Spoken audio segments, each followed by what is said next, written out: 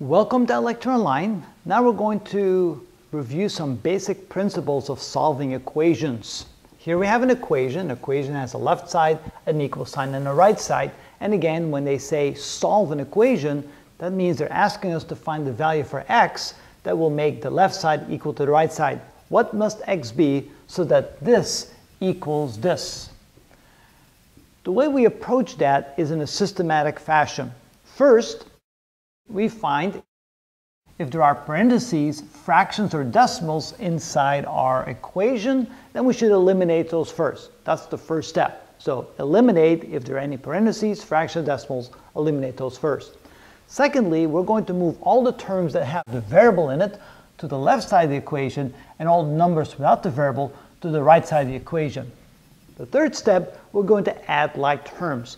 Add all the terms on the left side, add all the terms on the right side. Presumably, when we've separated, all the terms will be like terms, and so we can combine those terms.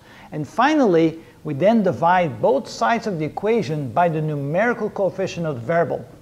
What do we mean by the numerical coefficient? It's simply the number in front of the variable that we're multiplying the variable by. For example, in this term, 3 would be the numerical coefficient of this term, so in that case we divide both sides by the number 3, or in this case -3. Well, let's go ahead and solve this problem so you can see how we apply these 4 steps.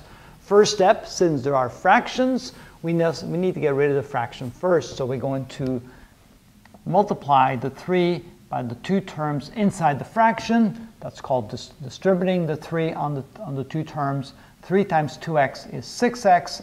3 times 4 is 12. We still have the minus 3x, and the plus 5 equals x plus 1. The next step, we want to move all the terms that have variables in them to the left side of the equation. We have one of those on the right side, so we want to move the x to the left side of the equation. And we want to move all the numbers from the left side to the right side, which means we want to move the 5 over here, and we want to move the 12 over here. Remember from the previous video that whenever we move anything across the equal sign, we have to change the sign.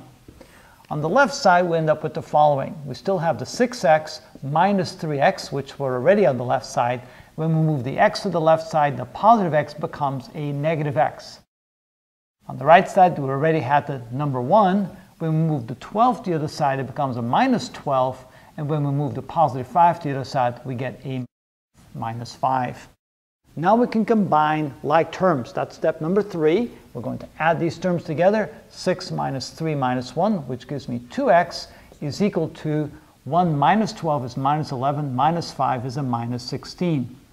The last step is we're going to divide both sides of the equation by the numerical coefficient of the variable. In this case, that would be the number 2, which means we're going to divide the left side by 2, and we're going to divide the right side by 2. The 2's cancel out. We end up with x is equal to minus 16 divided by 2 is minus 8. And that's how we solve the equation. We now find that if we replace every x in the original equation with a negative 8, the left side will equal the right side. Let's go ahead and try that just to see how that would work. The original equation was 3 times 2x plus 4 minus 3x equals, I forgot the plus 5. Plus 5 equals x plus 1.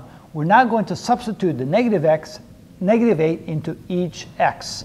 This gives us 3 times 2 times negative 8 plus 4 minus 3 times negative 8 plus 5 equals negative 8 plus 1.